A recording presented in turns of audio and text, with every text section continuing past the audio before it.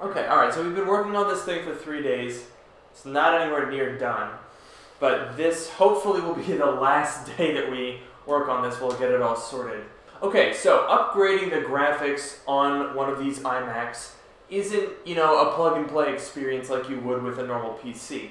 There are a couple of things that you have to keep in mind, some of which I've talked about before, but I figured we'll kind of just go through them all again so that everyone is on the same page. So I'm going to interrupt here to speed this along and also apologize for the audio quality in these shots. I'm using the same microphone to record this voiceover as was used in that clip. So you can tell the acoustics in that room are awful. So I apologize for that. I know it's not very good, but you know, there's not much that I can really do at this point. So basically what I'm explaining here is that in order to upgrade your graphics to a non-Apple graphics card, you're going to lose your boot screen and your boot switcher. So make sure that you have a program. We downloaded one called Boot Champ that allows you to switch from macOS to Windows, and then with macOS as the default drive, you just restart back into macOS, and that way you avoid having a boot switcher. More specifically with this graphics card, which is a GTX 980. He wanted to hand it to me, but I just reached over. I'm just standing here. Okay, here. I wanted to. Right, here, ready? Okay. Ready? Go again. So with these graphics, wow, beautiful. You're welcome. The GTX 980M, we have a couple of other things to keep in mind. So, number one is that they don't necessarily work out of the box on every version of macOS. Because, of course, it can't be that simple. You're trying to change it. This goes against Papa Tim Cook. He doesn't want us to do this, so of course they gotta make it difficult. Wasn't it Steve Jobs? Well, I guess this was a 2011. So yeah, Papa Steve. Although the macOS versions are later though, so I'm gonna say Papa Tim. All right, okay? Fair enough. So Papa Tim doesn't want us to use these graphics. Essentially, we are running macOS El Capitan on this machine because if you are using Sierra or High Sierra, you need to modify the Apple Graphics Control Kext to force macOS to work with an unsupported graphics card. So we don't particularly feel like doing this right now, so we're just sticking to El Capitan where you don't actually have to do that. This is literally, there's no way for it to not be on my face. Yeah, well, if you just duck down. This looks so dumb. We're all hunched over like a bunch of old men here. Now, as far as what you need to do before you do this upgrade, it varies based on where you look. So some places tell you to install NVIDIA WebDrivers before you do anything. Some places say that all you have to do is put it in, boot into safe mode by holding Shift, and then install the WebDrivers. Honestly, it could go either way. Some of those, I think the site that said that you had to install the graphics, the NVIDIA WebDrivers first, was using Sierra, so maybe it doesn't have to happen for El Capitan. So basically what I think we should do is install the WebDrivers first, and boot into safe mode, just to make sure. You know, you can't be too cautious. But again, there's a fair amount of just kind of trying stuff to see what works that goes on here, because it's not an exact science. It's not anything that's official. We're basing everything that we're doing off of what we found on community forums, pretty much. Now, on the other hand, in Windows, it should be pretty easy to get this thing going because, first of all, Windows 10 detects drivers, so it'll probably just find it, and then if not, we'll just download GeForce Experience, so that should be pretty easy.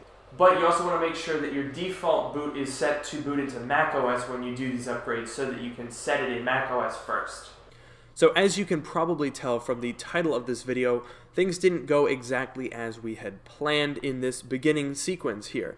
So what follows is a sort of step-by-step of everything that we did and what problems developed, and at the end I'll give you guys a little bit of what I think the problem is and how we're going to resolve it, hopefully, in the next video. So stick around, and I hope you guys enjoyed the rest of the video.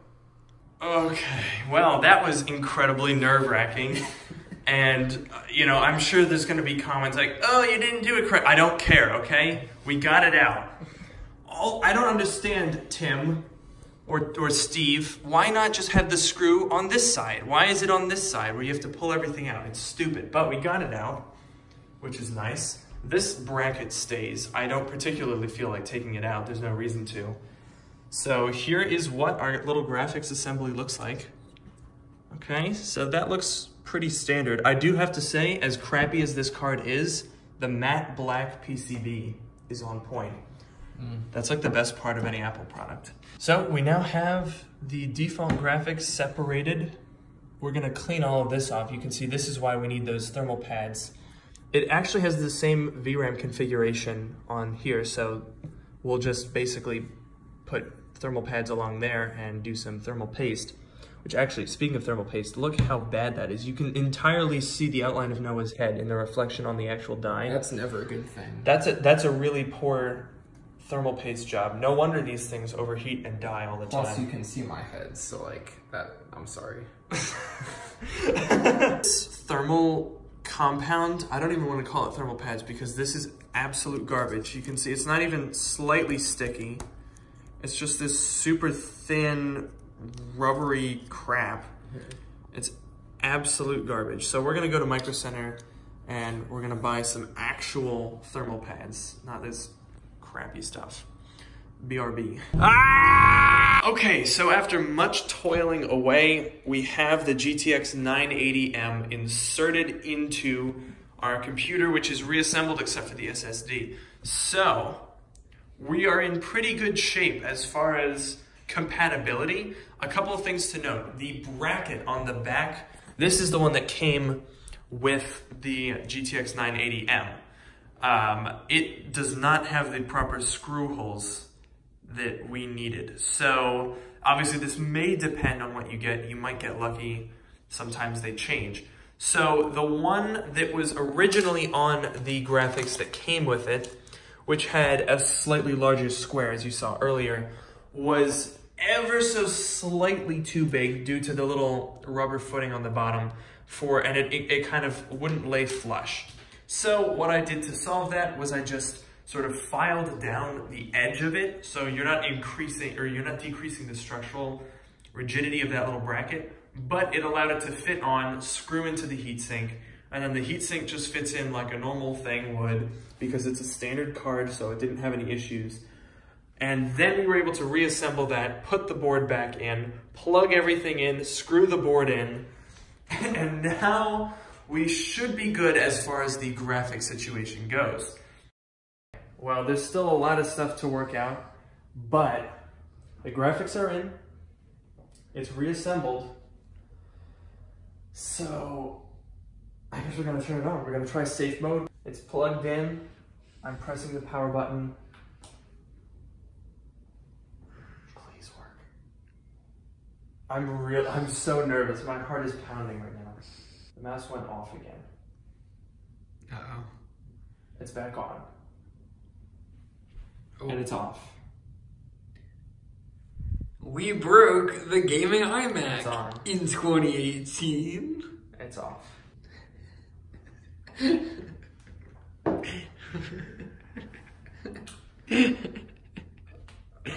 What do you reckon?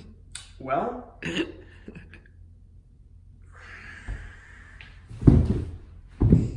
Same. this is so awful. Don't do this. Don't do this. If you have an iMac, don't do what we've done. It's not worth it. Why? Why won't you work? All right, so it's been a couple days, but we're coming back. We've kind of settled down, taken a deep breath. Yes. We're working on the iMac again. So let me talk you through what we've done here. So we've put the original card back in place, and we've actually pulled out the Exerve because it has an MXM slot. So basically what we're trying to do is isolate the issue as to why it wasn't turning on. So we reckon that it's the 980's fault. Whether that be compatibility or that the card is faulty, we don't know. But we think that that is what's causing the issue in this case. So we put the old card back in, which, by the way, we have to say, it's actually getting a lot easier to work on this thing now that we've taken it apart so many times. I mean, we did all this testing and like took it out, took the board out, all that stuff in like 15 minutes of combined time. So it's getting a lot easier to work on for us. So The next thing that you gotta know, and this is something that will probably be useful if you plan on working on these, is we have these 4 diagnostic LEDs here. So the one on the far left is basically acknowledging that we have a power source coming in from the power supply. So it is plugged in, as you can see. So that's good. We've got that one. Now, when we had the 980, we had that light as well. So the next one, power LED 2, is the power on. So when you push the power button, that LED will illuminate to say the computer's turned on. And then the third one is graphics. So when it recognizes the graphics. Now the fourth LED is not going to light up because that's, saying that the display is connected. So obviously that's only going to light up when the display is connected, and therefore you can't see the LED. So it's kind of stupid. But we at least have some way of knowing what's going to happen. So when we had the 980 in there, you push the power button and nothing happens. This is the only light. So go ahead and press the power button, Noah, and we'll take a look at what happens. Here it is. Power LED 2 comes on, and we get graphics and the chime, and we are fired up. So with the default graphics in here, you can see it's working very nicely. Still nothing with the 980. Now, one of the theories that I do have is because again, it's really hard to find information on all of this, but from a couple of the sources that I saw online, certain MXM cards have issues with macOS. The ones that seemed to work best are ones, here you can just shut that down. The ones that seem to work best in iMacs are ones that were pulled out of Dell, like Alienware's or Clevo computers. I can't remember any more than that. Again, stuff is really vague. So, again, I have no idea where this card came from. There's a very good chance that it didn't come from a computer that was just manufactured and put in here, so that may be why we're having this issue. What we'll do now is we've installed web drivers on the Xserve, and we're gonna put the 980 in the MXM slot in the Xserve. Not for very long, mind you, because we don't have a heatsink on it. But it's not too big a worry because we're not using that card. We're still booting off of the normal card, so it's just kind of populating the slot. It doesn't get too warm, so I'm not too worried about it overheating. And then once we're in system information, we can test to see if the card is being recognized. And hopefully that'll confirm or deny whether or not this card is faulty or if it's a compatibility thing. All right, so to finish off this video, because we didn't film any more as we were going, here I am editing the video. So let me just explain what happened. We put the MXM card in the Xserve, we fired it up, we looked in system information, sure enough, GTX 980M shows up, shut the machine down, there we go. So the card is working. What we have on our hands is a compatibility issue. Now, there wasn't really any direct information on this, but from what I've gathered, the people who have successfully upgraded the graphics on their iMac have used Alienware cards. And that's because there is some, it's called the vBIOS basic firmware that is on these cards that are in Alienware computers that work in the iMacs. And certain cards from other manufacturers, or this one that I just bought from, I just purchased it brand new, and they just don't like to work. So I can confirm that just a brand new card with nothing on it will not work in your iMac. So buy a card that has been pulled from an Alienware machine. I'm not sure about Clevo because, they're different MSI as well. Some listings on eBay will tell you that it'll work in an MSI, Clevo, or an Alienware. So again, and that's really hard for me to test because I'd have to buy like a bunch of different cards. But from what I have gathered, your best bet is to buy a card that was pulled out of an Alienware laptop. And so that's what I did. And in the next video, we're going to install that and see if that works. So this has been a real treat of a project. I'm going to sell the 980M that you saw in this video, and we're going to try and use the new one. So I'll see you guys in that video, and as usual, make sure to like, comment, and subscribe, and I'll see you all in the next video.